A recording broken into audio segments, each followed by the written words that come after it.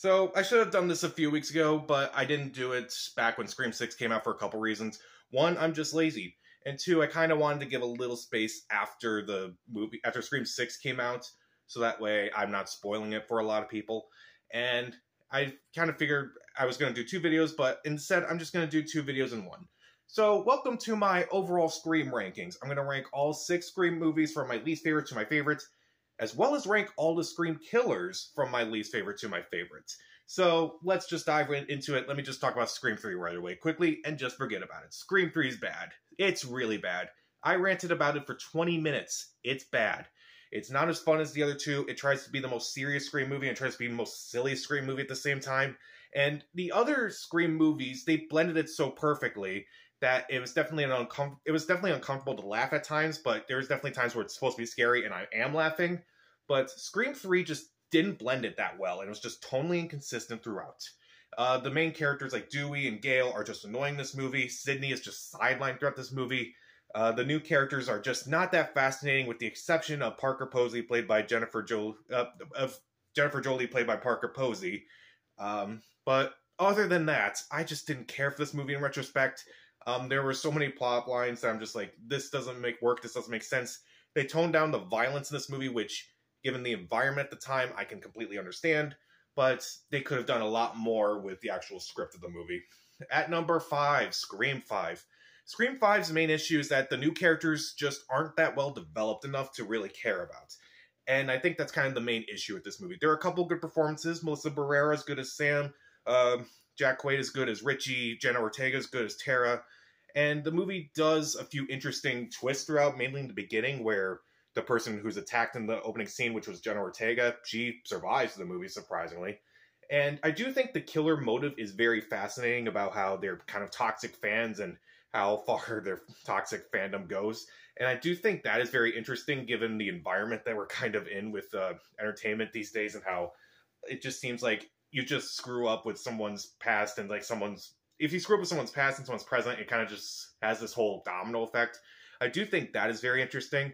I guess I wasn't satisfied with how they used the original characters in this movie. Like, Sydney's barely in the movie, Gale's barely in the movie, Dewey is straight up killed in this movie. And I just felt like it didn't really focus enough on the original characters and didn't really focus enough on the new characters to make me really care about them too much, but it's still an alright movie. At number 4, Scream 4. This movie tried a little bit too hard to be unlike Scream in any way. Like, it didn't have a lot of the musical cues, it didn't have a lot of the same style, and it's also kind of sad because this is also Wes Craven's last movie ever. But there are a few good performances here. Emma Roberts as Jill, she's pretty good, particularly when it's revealed that she's the killer.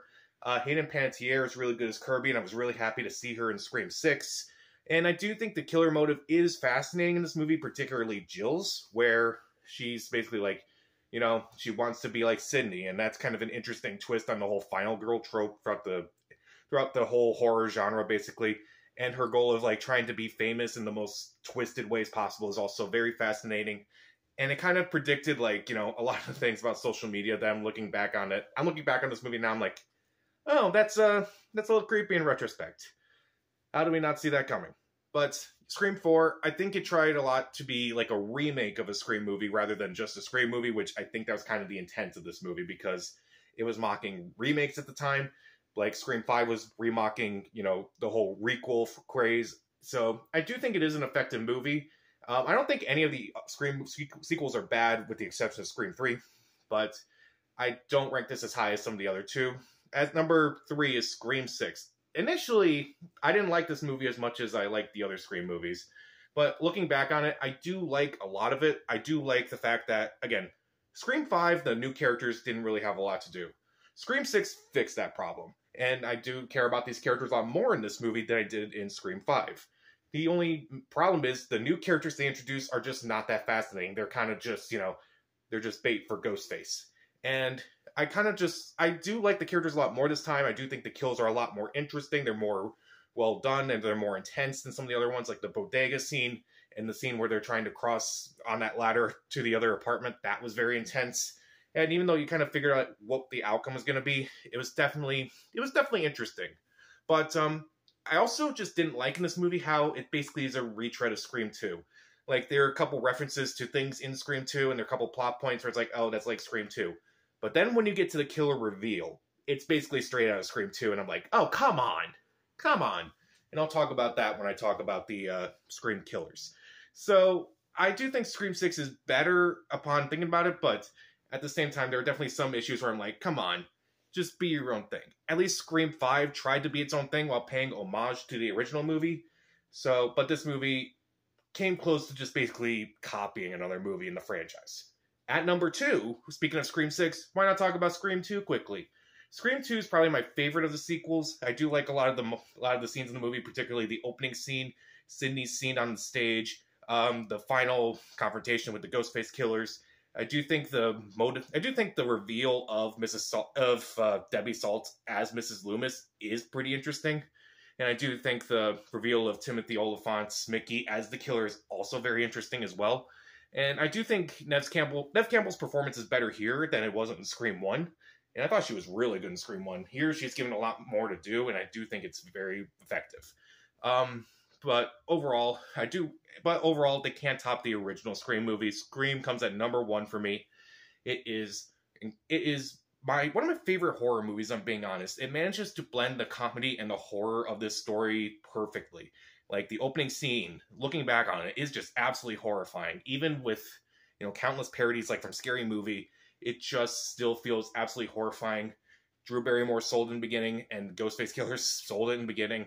And I do think that it works overall. It works as like both critique of horror movies, a tribute to horror movies, just a celebration of horror movies in general. The performances are really good. Neve Campbell's great.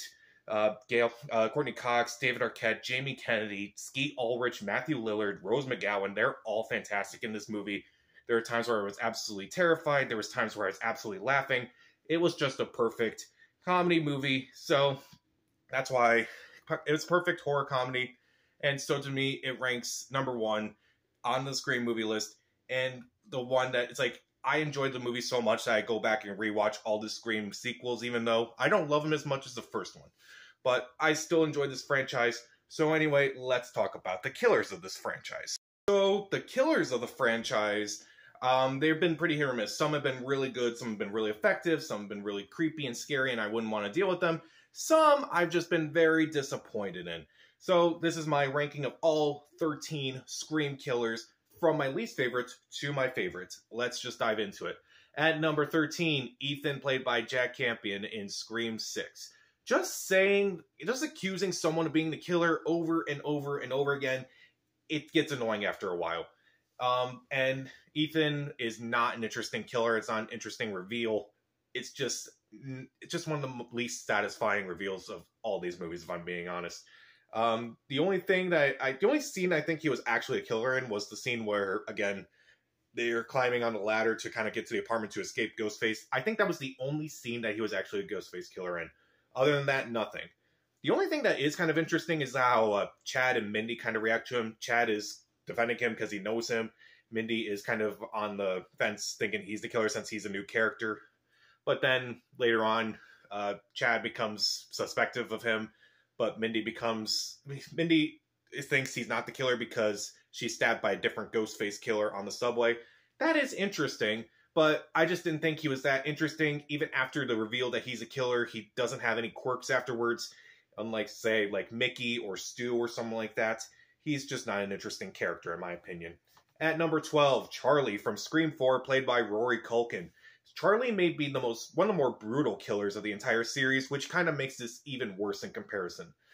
Charlie as a killer is very brutal. I think he did the majority of the kills in this movie, but I also just feel like when it's revealed that he's the killer and the reason why he's doing it, it's just not interesting to me. And immediately he's stabbed by Jill almost immediately and is taken out immediately. I'm like, oh, come on. Even Ethan had more to do in Scream 6 than Charlie did. So that was kind of disappointing. I kind of figured one of the film guys had to be one of the killers, and it was just kind of disappointing that... It wasn't really disappointing that Charlie was the killer, but at the same time, once we find out what's going on with Charlie and what his whole deal was, it becomes less interesting and kind of makes all those scenes that he did as Ghostface less interesting. At number 11, Roman, played by Scott Foley in Scream 3. I hated Roman. I really hated Roman. not because he's a killer, but he's just so whiny. He's just so annoying when he reveals himself as the Ghostface killer, and he's supposed to be the mastermind behind this whole thing, and yet he's a complete moron. And also because he's the only killer, it kind of takes away a lot of the suspense of like all these movies where it's like, oh, I can go back and rewatch these movies and try to see who the killer was, and like go back and like try to predict who this was, because I'm thinking, oh, it could be this person or it could be this person. With Scream 3, it's just completely gone. It's just Roman. It's just Roman. And I think he's just, obviously they kind of joked he's way too superhuman in this movie.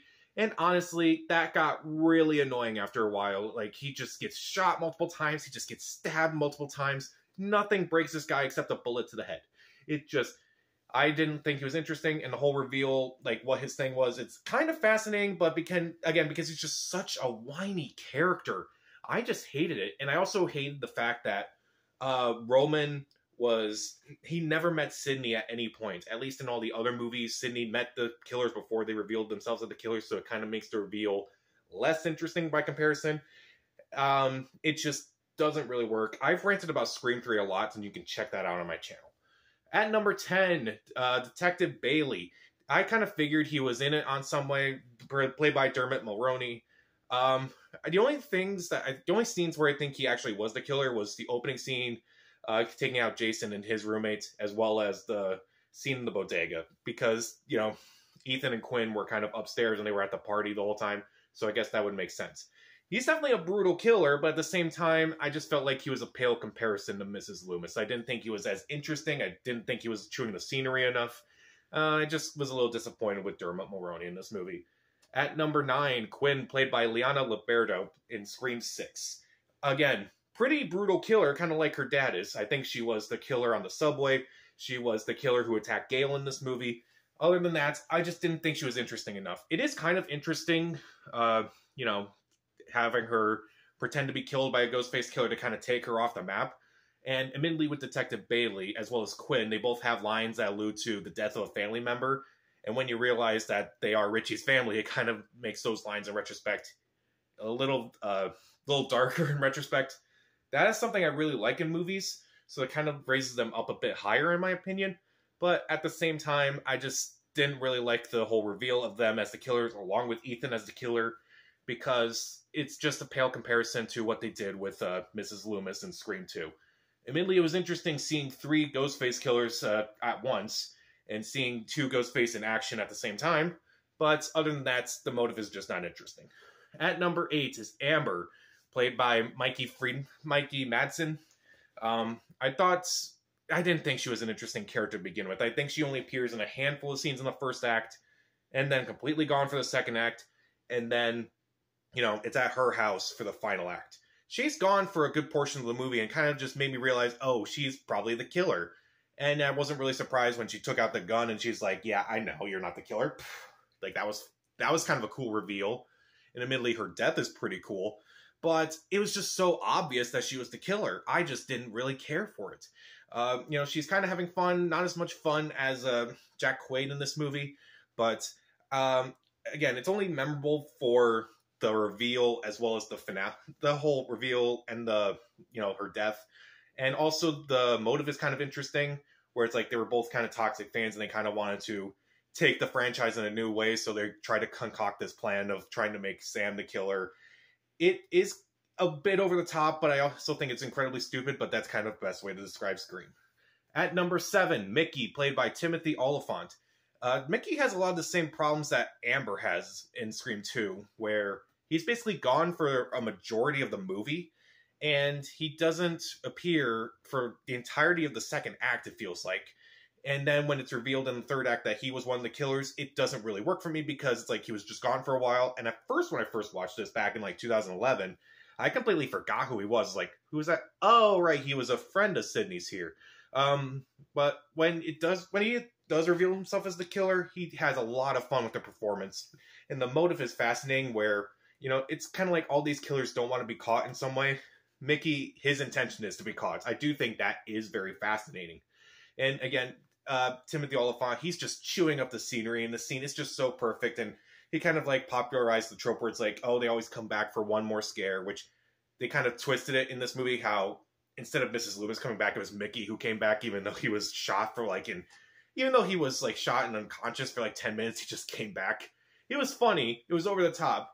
It's an enjoyable moment, but I just felt like he just wasn't in the movie enough to make me go, okay, you aren't the killer. At number 6, Jason, played by Tony Revolori in Scream 6. Surprisingly high up on my list. He's not the main killer of this movie, and yet he's better than the actual killers of this movie. The reason why he's so high up on this list is because there's a lot more questions that I have about his character than I do about the other killers. In the first act, he kills his teacher, and he actually takes off his mask, and I'm like, whoa, what is this movie doing? Are you showing us the Ghostface killer before you even show the title of the movie? And it's revealed he's not the real Ghostface killer in this movie. He's just someone else trying to do the same thing.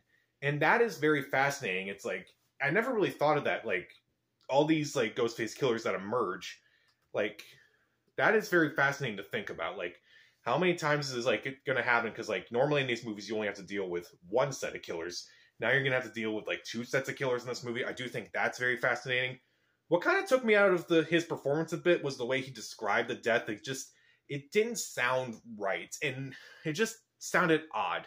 And not for what he's saying, it's more like the way he's saying it is just, I just didn't buy it. I didn't buy that he was entirely a psychopath in this movie, but I do think the questions that this moment raises is a lot more fascinating than what we got with Scream 6. At number 5, Richie, played by Jack Quaid in Scream 5. This was one of the killers that, again, I predicted in Scream 5. I kind of figured he was the killer. Like, again, if it's going to be a remake of the original, you got to have the boyfriend of the main character be the villain. Yeah, it's not really a surprise that he was. But, like, he does a really good job of trying to convince you that he's not the killer. And I was kind of thinking he was, but then there were moments where like, oh, I don't think he is, actually. But, like, going back and rewatching this movie and kind of seeing some of the moments from this movie where it makes me think that maybe he's not the killer, but looking back, it's like he's clearly doing something sinister, like, oh, he's watching the stab movies, not because he's trying to learn about these movies and the history of Woodsboro, but he's trying to learn the killer's moves. That I found fascinating. Or when he's, like, watching the video on the stab movies and how Stab 8 was just awful in every way and just, unlike all the other stab movies, he's not watching it to kind of, like, learn the history of the stab movies, but he's learning it to kind of, like, get himself psyched up. That I do think is very fascinating.